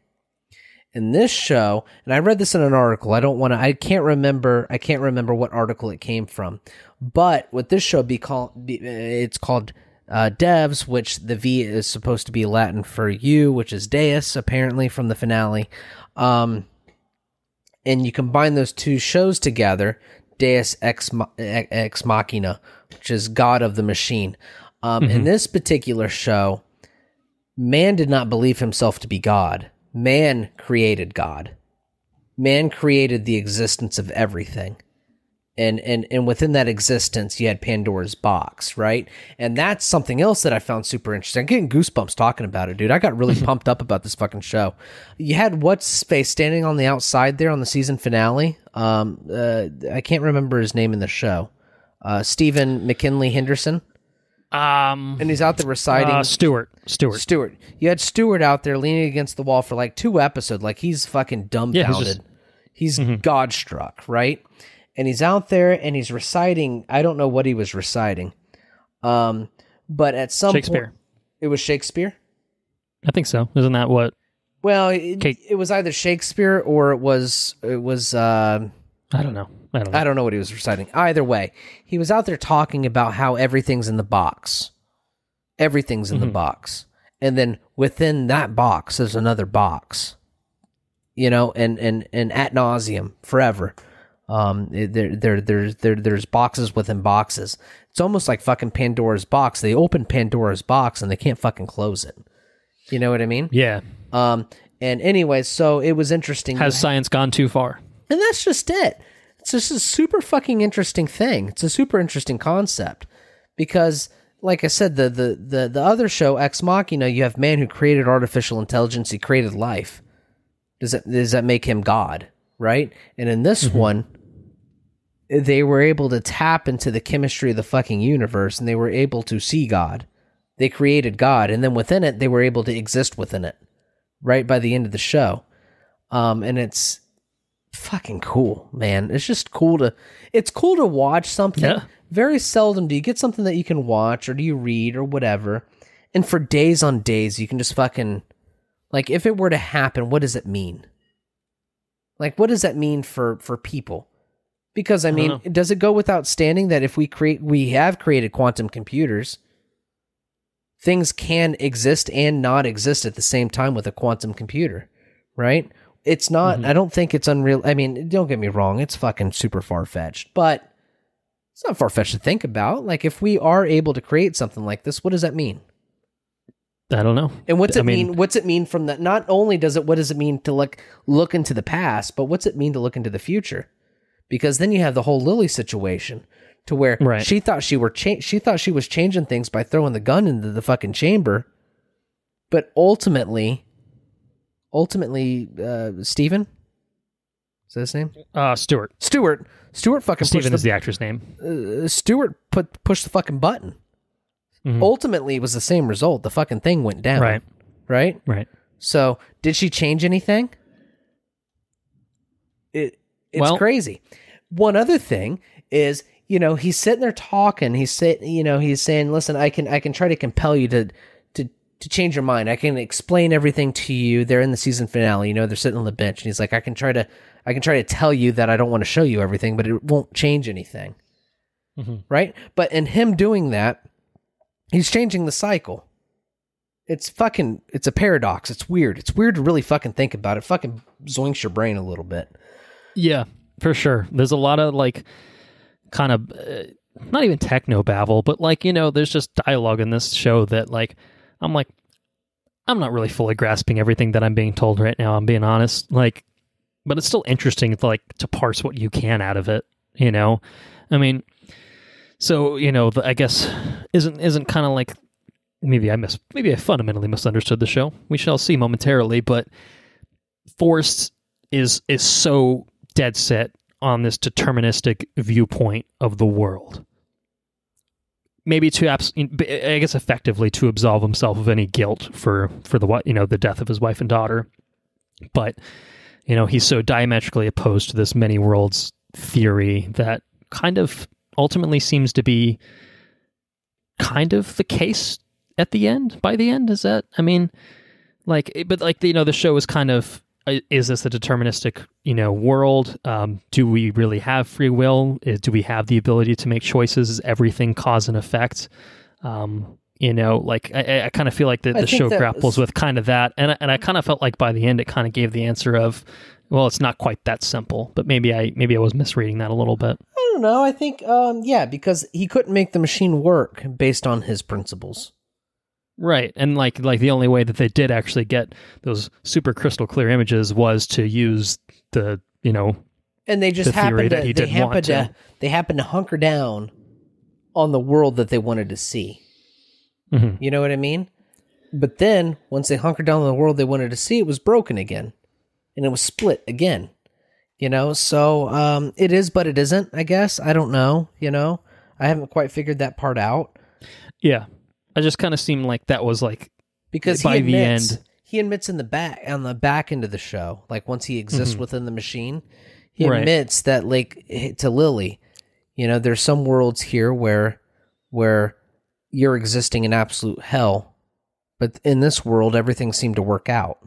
You know what I mean? So it's I don't know. It's a real mind fuck, and that might be for sure. That might be plot holes to where Alex Garland didn't quite understand everything. Or it could be just thought-invoking shit to where we really have to sit down and think about it. But I really think that that's what makes, I don't know, I think it makes for good art, Yeah, I think so too. It's a good way, it's kind of what we were talking about earlier of hey, there's kind of these ideas of quantum mechanics and determinism and a multi-world theory, and these are just kind of interesting, kind of out there concepts that we want to talk about. We want to craft a story around that, and and create a narrative around it. And so even if it's not something that we really fully grasp or understand or give like a definitive answer to. Like, it's still interesting to kind of go through the narrative, to have that kind of brought to your attention, to kind of have these characters kind of deal with that. I guess I just kind of interpret it in the sense of like Forrest by the end is kind of having to reconcile the fact that like he was kind of wrong, but he can still have a peace of sorts at the end, even if it means that he can be blamed for what happened as he experienced, reality. See, I don't know if I kind of took from it like a more religious kind of thing, like Forrest is 110% devout to his religion, which is that machine. Mm-hmm. Right. And even though Lily broke that machine, he was able to warp his sense of viewpoint to where he was able to get what he wanted from that. So he found gratification in his God, which is the machine. Right, he named it Deus, which is God essentially, and by the end of it, he was resurrected. He was resurrected within his God, and given what he was promised, which was his daughter. Right, mm-hmm. even though his viewpoint was fundamentally fucked up because she threw the gun in the thing. Right. Yeah, that threw a wrench into basically everything that he, like, they were just everybody was blown in that moment. Exactly. Yeah. So yeah, they were wrong, but he was able to shift his point of view to where he was still right. You know what I mean? And to where it's a weird thing. It's all about perspective, I guess. I don't know. Yeah. I don't know. So I mean, that's pretty much it. I mean, I don't know. You have a lot of I think motifs. Go ahead. Yeah. Well, I was just to say, I mean, I kind of feel like that's kind of a kind of top-down viewpoint of, all right, what the fuck is going on in this show kind of thing. But I think there's a lot of interesting kind of moment-to-moment kind of things throughout characters and stuff like that that are kind of lost in if you're just kind of talking more broadly about the show. And so, I mean, like, I guess, to kind of talk about maybe the two distinct storylines that we kind of had. Like, we talked about Forrest, and again, just a compelling character and an amazing performance by Nick Offerman. But I felt like that one episode where it's basically just Katie watching everyone's backstory on, through devs, was actually like an interesting kind of way of using the kind of premise of the show to give a little bit more depth to a lot of these characters. And so I really, really, really liked that, because even though, like, basically, like, from the get-go, what's the boyfriend, the first boyfriend, Sergey, Sergey is kind of like, that's how you kind of experience devs initially, and you don't really know what devs is. And I like that they didn't fuck around too much in terms of kind of telling you what devs is. Like, it wasn't like a watch 7 episodes and then this is it. Like, it really kind of doesn't hide it too much. No. Like, other than maybe the first episode. And he doesn't fully explain, but he was shell-shocked exactly what it is. Right.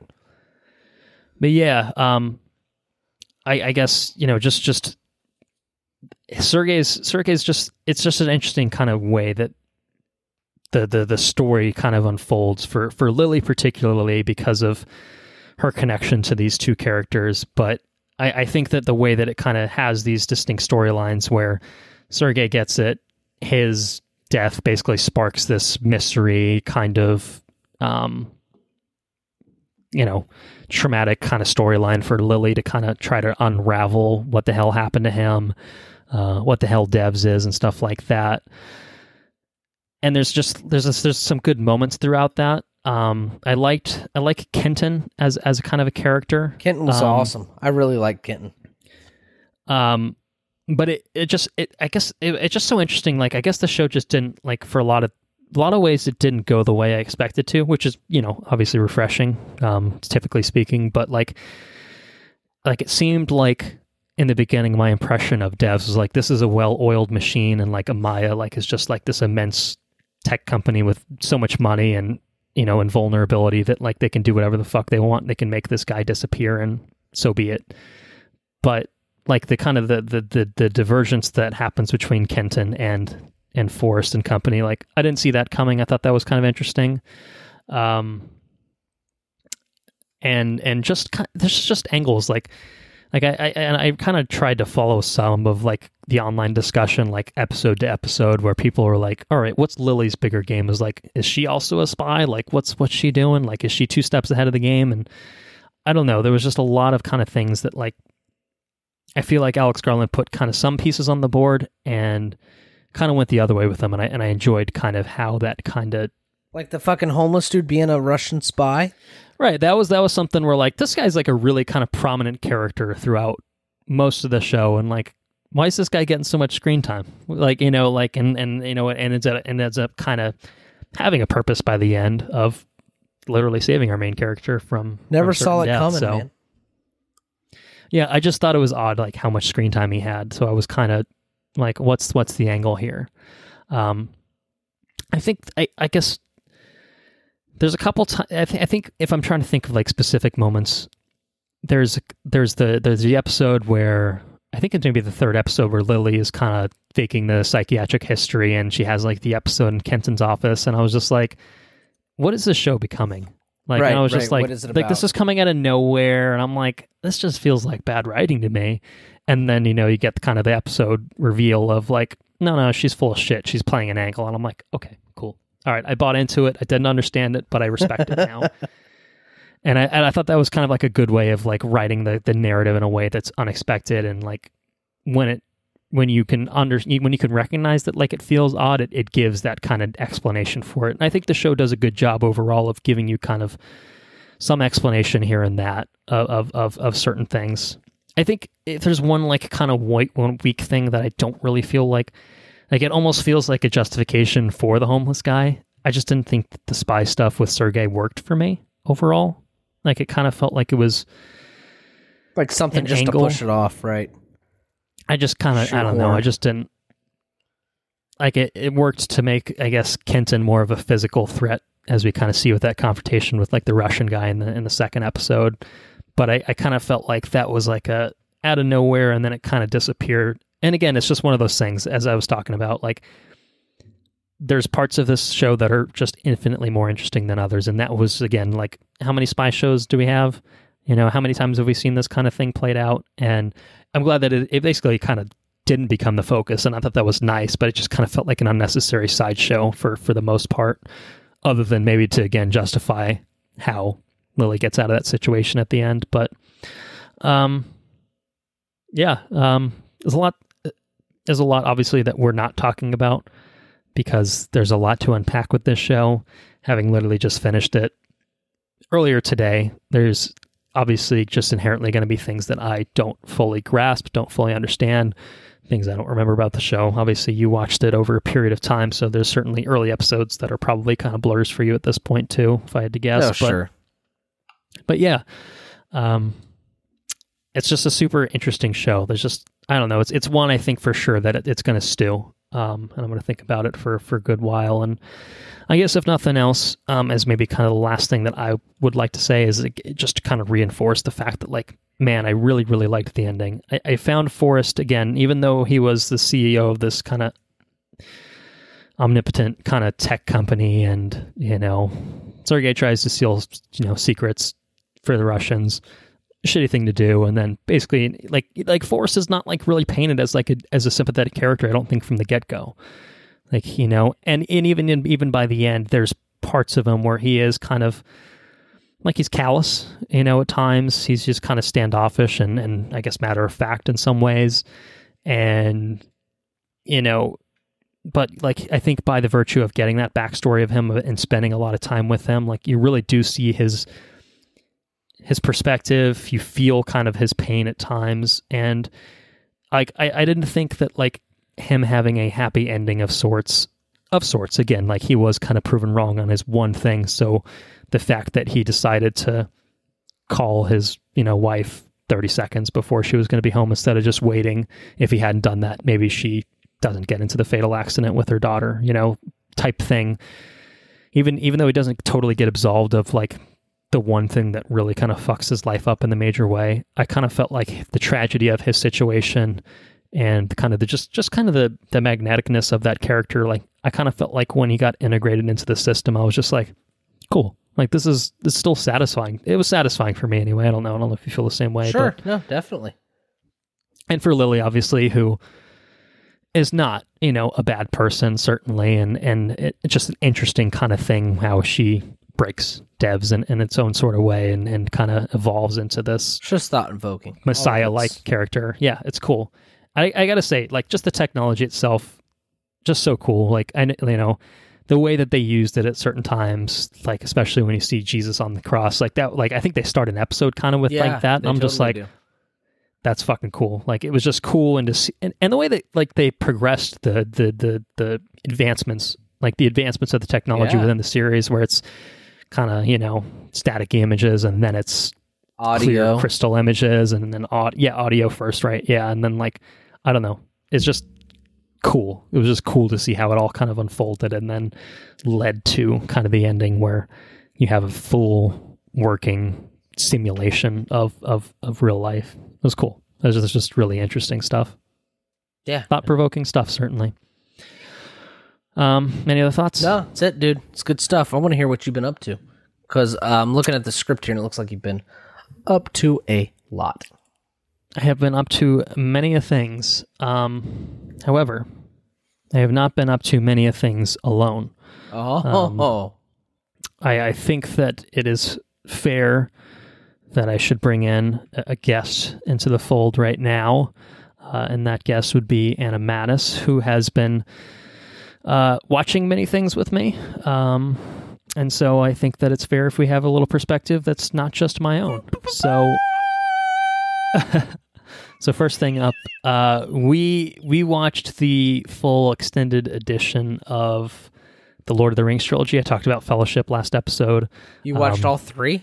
We watched all of them. Extended editions, shit. all 11 plus hours. We've been through them all. Had she seen them before? Yes. She has seen them more times than me. And, well, I don't need to keep talking. We can just ask her. Anna, how many times would you say that you've seen Lord of the Rings, extended or otherwise? I've probably seen theatrical once and extended at least 10 times. Hold on a second now. This is Anna's first time on the podcast. Anna, it's important that you introduce yourself. Oh, God. So, coming from us live from up in the Great White North during the Great Pandemic, we have Anna Mattis. Who are you and what are you about? It me.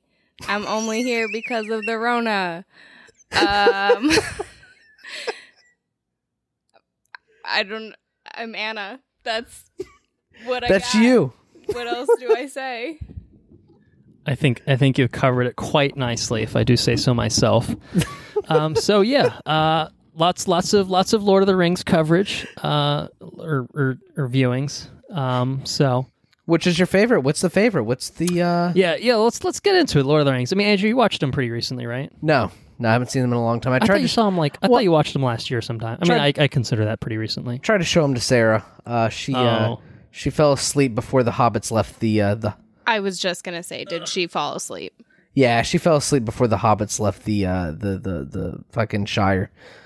Well, the beautiful thing about Fellowship is it's so light that you could watch it during the day. That's true. I just when she fell asleep in the Shire, I can't fall asleep during the Shire just based off the fucking score alone. I mean, the score during the fucking Shire just makes me so fucking happy. I feel like the happiest goddamn person on the face of the earth listening to that score. And I definitely own that score from, like, literally paid money for it from iTunes. That's awesome. Yeah, it's great. It's fantastic. So, I don't know. When she fell asleep, I just kind of didn't dig it up again, so I haven't seen it in quite some time. I would wholeheartedly say that Fellowship is my favorite, though. I think it's my favorite. Yeah, I think we agree with that. We had talked about rankings, and I think Fellowship absolutely. I think Fellowship is. I tend to distinguish things of what do I think the best is and what my favorite is, and I think Fellowship is both. I think it's my favorite and it's the best. I think it's the best of the three. I think as a whole, I mean, obviously Return is like a it wraps it up. It's it's great, and they're all great standalone. But I just feel like Fellowship is the most satisfying to watch. I think so. Yeah, I'd agree with that 100%. I need to rewatch them on the OLEDs. Be good in the living rooms. Yeah, well, we obviously found ourselves with a lot of free time on our hands, so it kind of ended up being the right occasion. I think Anna tries to rewatch them pretty much every year, though, so she has certainly outpaced my viewing experience by quite a lot at this point. But yeah, I co-sign. Fellowship is my favorite. I also agree that it's the best. I really like Lord of the Rings, and like the Fellowship is the one that like I remember the most about. I think I've probably seen it the most, and it was interesting, rewatching Two Towers and Return for me, where like there's just moments that I just didn't remember. I think maybe I've only seen the extendeds a couple times, and maybe that's why I didn't quite remember everything that happened. But I mean, Anna literally knew, because the Blu-ray has the disc swap thing, even with the extended editions, like it. And he knew when to get up, and she knew like where the disc swap happened. It was consistent with the DVDs, to be fair. So like they haven't changed that. But I was like blown away. I'm like, how do you know this? Kind of. I don't know if I have the extendeds. But yeah, so Lord of the Rings is something we went up to. Maybe we need to go back bonus episode. You don't have the extendeds? I don't know if I do or not. I know I have a Blu-ray set of the show, or the movies, but I don't know where it's at either. So I don't know.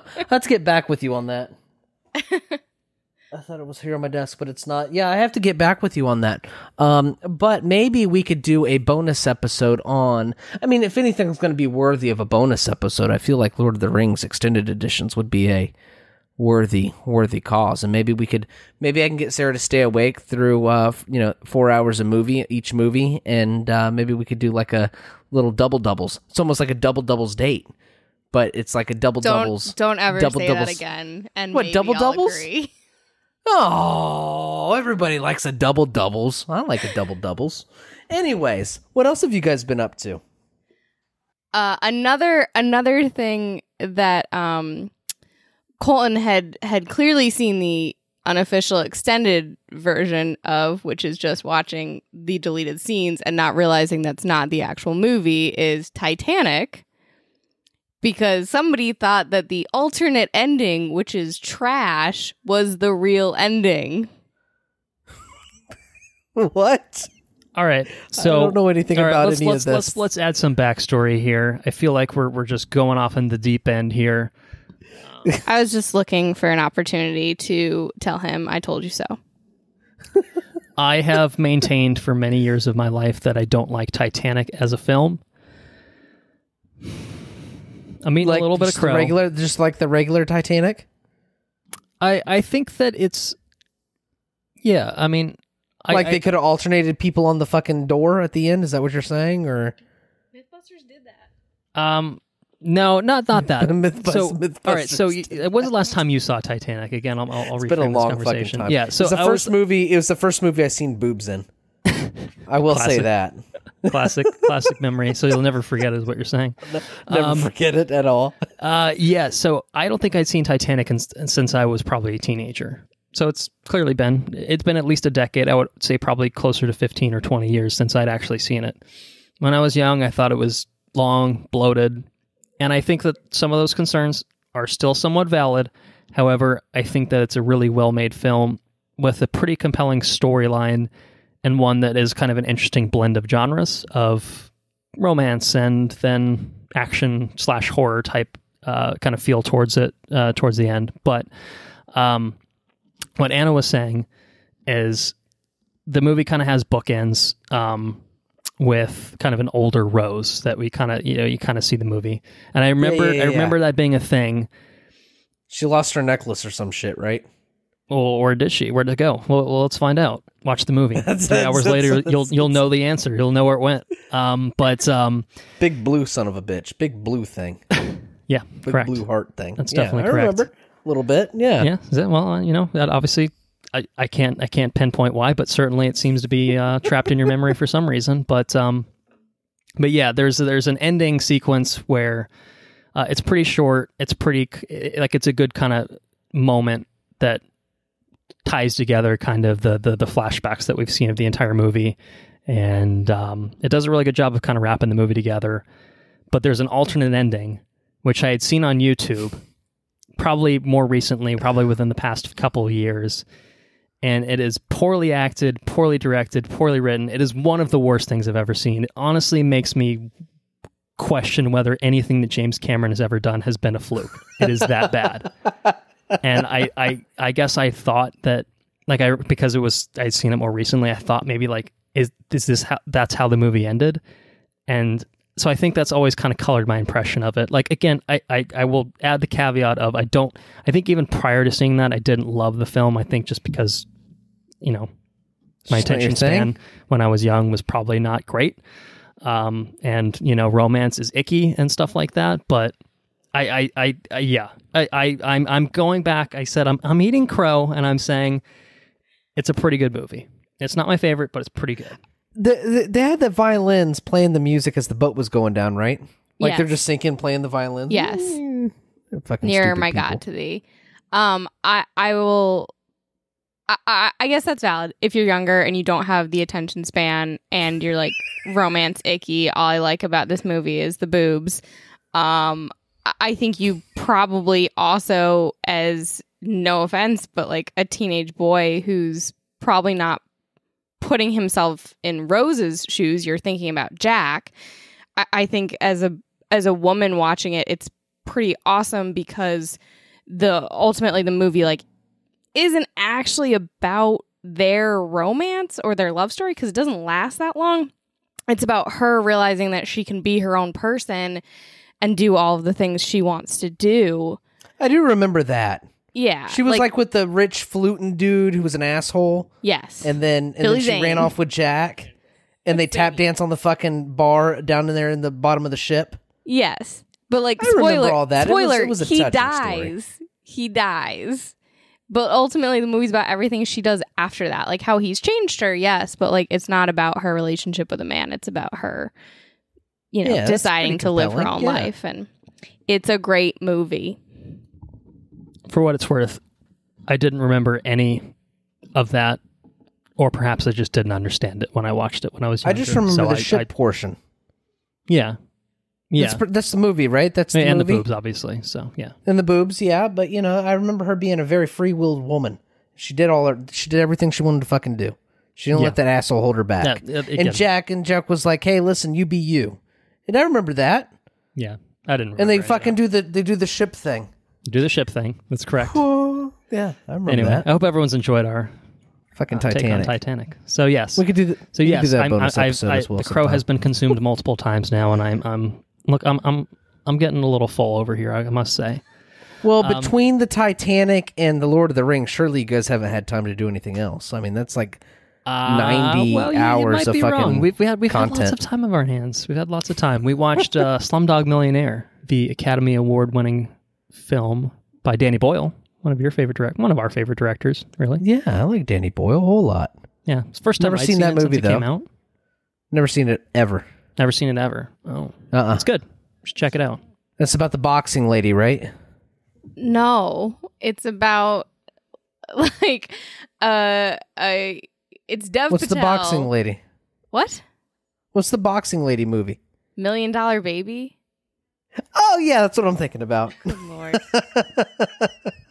No. So Slumdog Millionaire is about what then? So it's Dev Patel as he's he's playing on the Indian version of Who Wants to Be a Millionaire.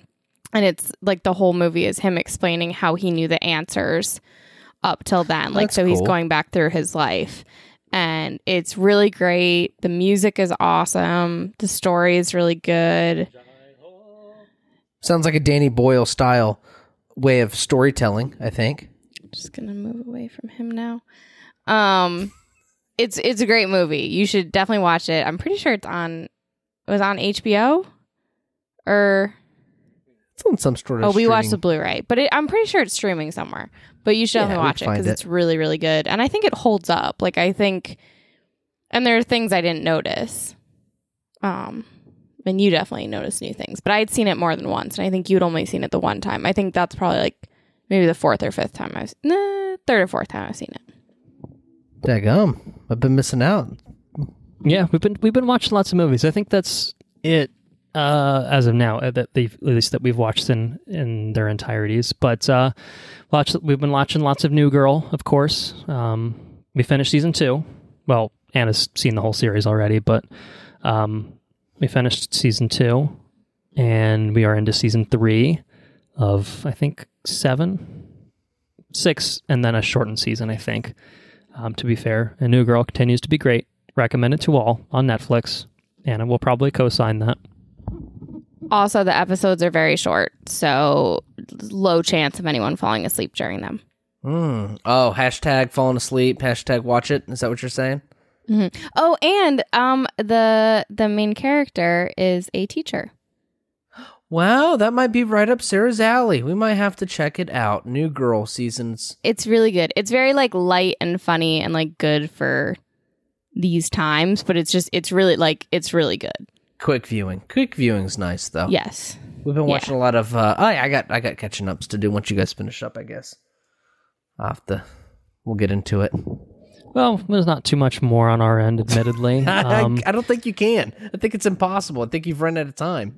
Well, we've been going hand. Well, I was going to say hand to hand, but we've been playing a little Splendor. Nice. 1-on-1.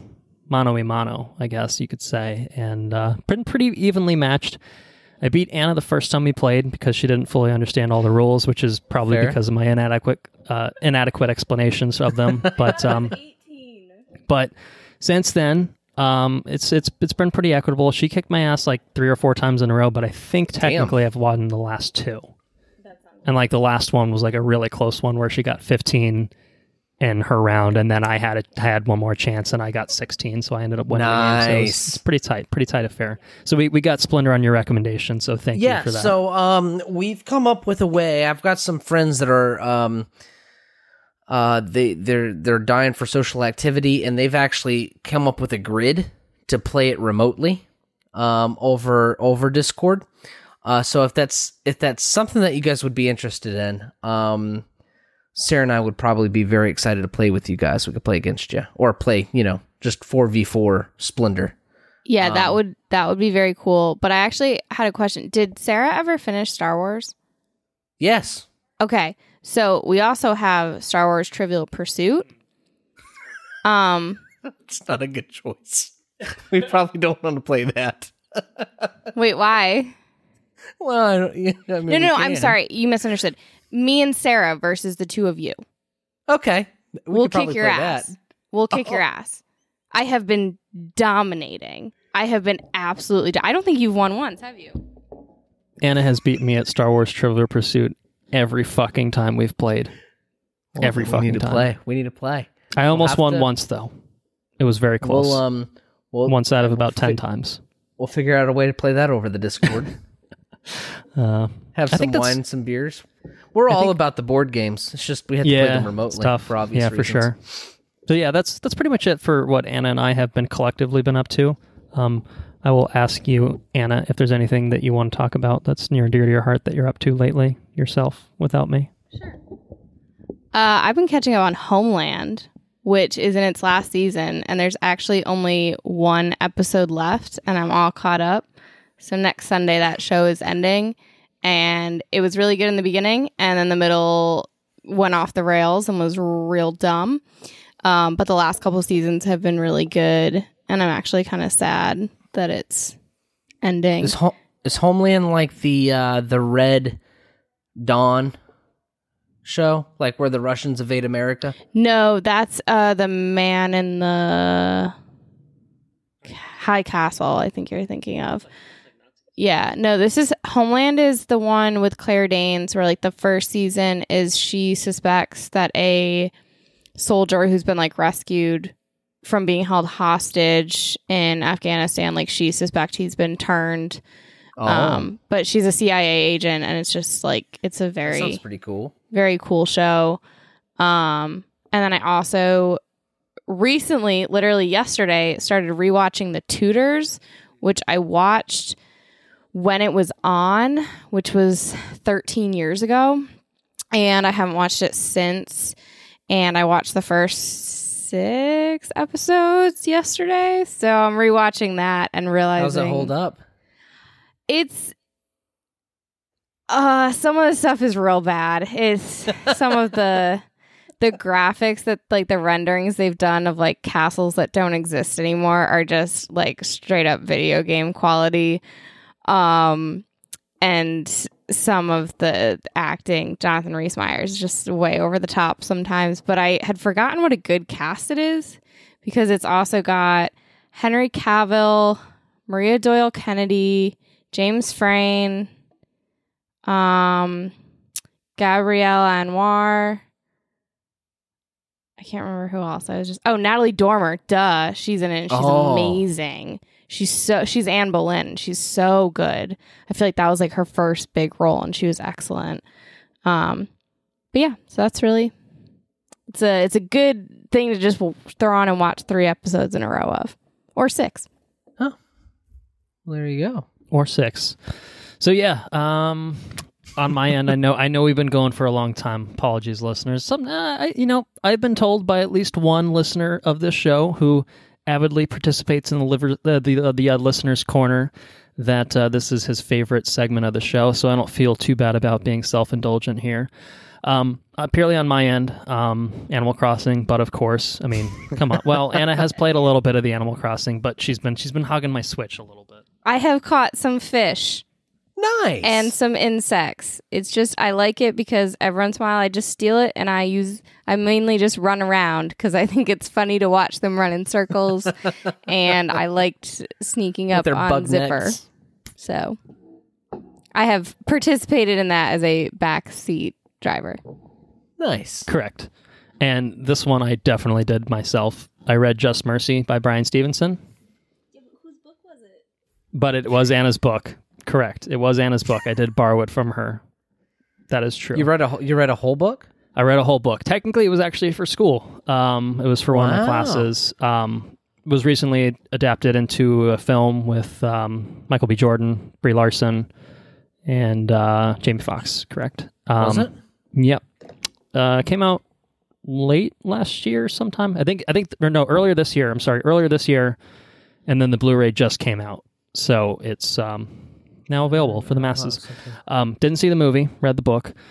Book is great. It's written by Bryan Stevenson, is a criminal defense lawyer who started the Equal Justice Initiative in Alabama at a time when death penalty was in full force down that way, and unfairly impacts racial minorities, and not wholly surprising for Alabama, to be honest. But it's basically kind of his examination of the inequities in the criminal justice system, kind of on a like there's a few chapters kind of here and there to just like, this is a problem, this is a problem, this is a problem. And he does kind of interesting case studies of different defendants that he's represented to kind of give, kind of a more narrative type vision of things, so that it kind of really makes it I guess a little bit more digestible than just hard statistics, hard facts and stuff like that. But it is a really, really great writing style. It's very interesting. And then kind of the main thrust of the book is about a man who was wrongfully convicted and was to be sentenced to death, and was basically on death row for, I forget exactly how many years, but I think close to 20 years before his conviction was overturned. And it's an infuriating read, as kind of things of this nature can be, just because the case against him was complete fucking bullshit, and it was obvious to basically anyone involved that it was bullshit, and he was basically being railroaded because they needed to pen a murder on someone. So yeah, it's a hard read at times, but I think that just the way that his writing style was really, really strong and really compelling. And obviously, for someone in law school, it's completely my shit. But I want to watch the movie. I'm hoping that it translated well. So, and it's directed by the guy that is going to direct the upcoming Shang-Chi movie, and who directed Short Term 12, which we talked about last year, which is great. Yeah. So for sure. So yeah, excited to. I'll probably try to pick up the Blu-ray at some point, but yeah. I think that's it. I think that's finally it on our end. Wow, anyway. you guys have been busy. There was two of us. There was a lot to get through. You know, we're separate people. We have opinions, and we like to talk about them. Yeah, no, it's okay. It's quite okay. What have you been up to, Andrew? So let's see what I've done. I've been watching a lot of Chip and Joanna Gaines on Fixer Upper on the HGTV. I love Fixer Upper.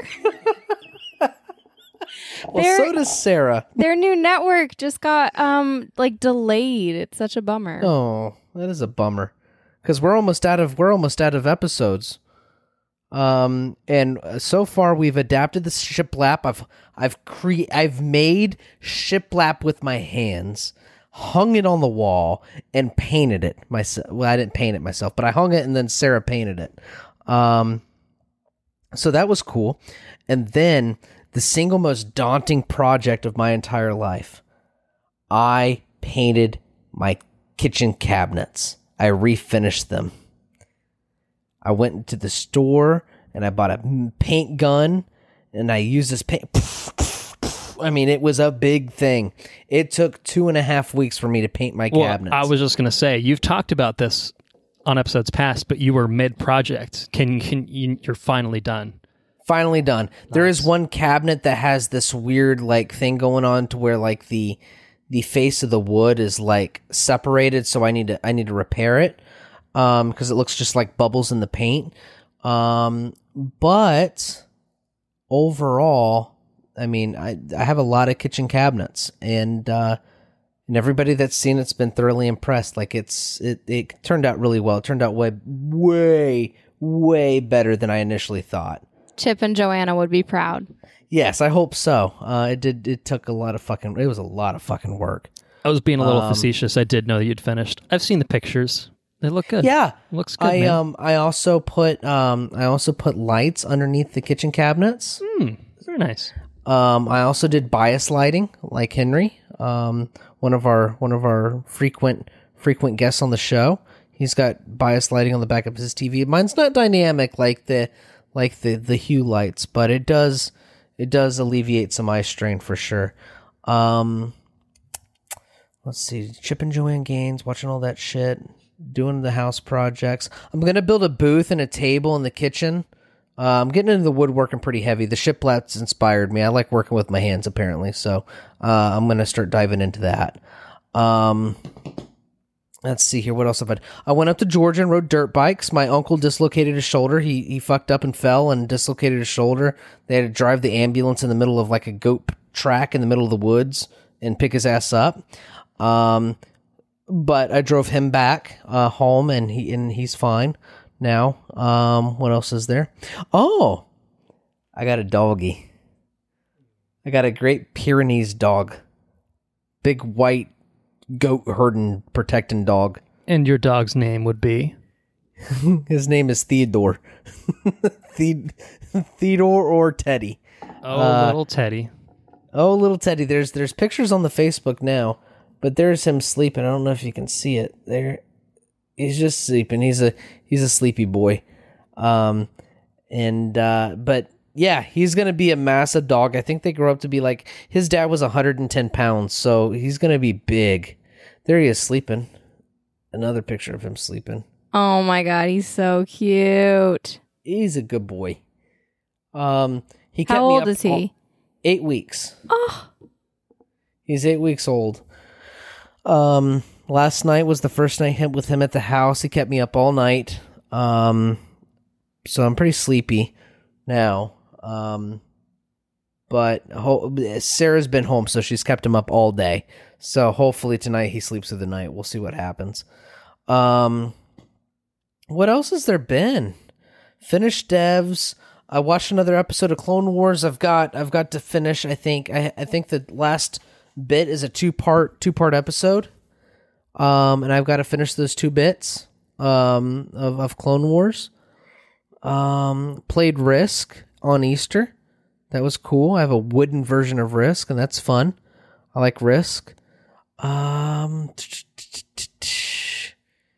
And I think that's really about it, guys. I haven't been. It's just been a lot of work, just a lot of, not so much work at the actual conventional work. I mean, I do go there for 8 hours, but then I've been coming home and Sarah's been at the house. She can't go to school and teach now, so she literally sits around the house and thinks about projects and stuff. And I come home and I try to deliver on those. So I've learned how to do things, so that's cool. But I haven't had much in the mind of playing games or watching movies or shows or anything like that. So, it is what it is. Yeah, I gotcha. All right. Well, I think without further ado, that probably will do it for this episode. What do you think? That's it. Yeah, totally. All right. Well, totally first of all, big thank you to Anna for thank you, Anna, making a special cameo appearance on Watch, Review, Repeat for the first time ever, and perhaps not the last. If we are fortunate bonus enough. Episode, double doubles. Double doubles. We can look forward to some double doubles at some point, perhaps. We'll see. Thank you all for listening. If you enjoy what you heard, please spread the word.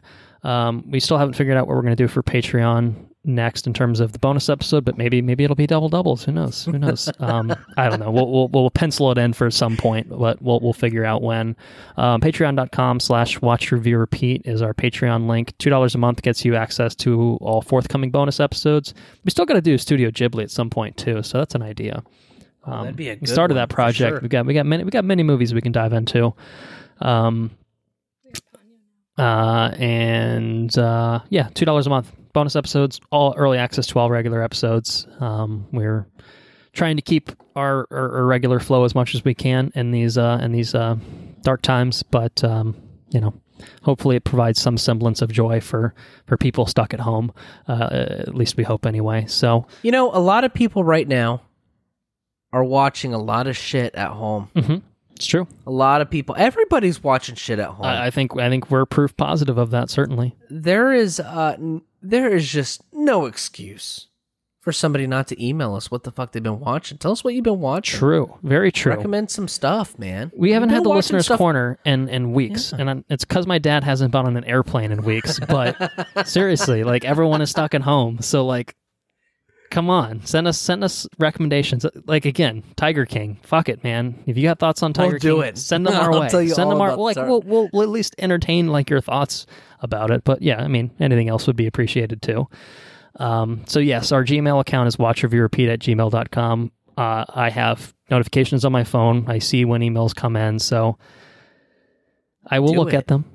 So send us some recommendations, things you've been up to, anything like that. We'd be happy to look at them, talk about them on the show, talk about them on future episodes. Otherwise, you can get in touch with us on Twitter @WRRPod is our Twitter account. We're on Facebook. Just search for Watch, Review, Repeat. And if you need help locating any of those things, head to our website, watchreviewrepeat.com. Intro and outro track, Mechanolith by Kevin MacLeod, licensed under the Creative Commons by Attribution 3.0 license. Next episode, I think we talked about the Chris Hemsworth Netflix Extraction movie when we saw the trailer. Is that next? And that drops in just a few days' time. Holy shit, I'm pumped. So, what are you going to do? We got to find something to cover, so that might be it. If there's anything else that comes on our radar, then maybe we'll switch gears and do that instead. But desperate times, desperate measures, I say. Yeah, Andrew, why don't you go ahead and take us out? Take care now. Bye-bye then. Bye. Later's on the Menjay.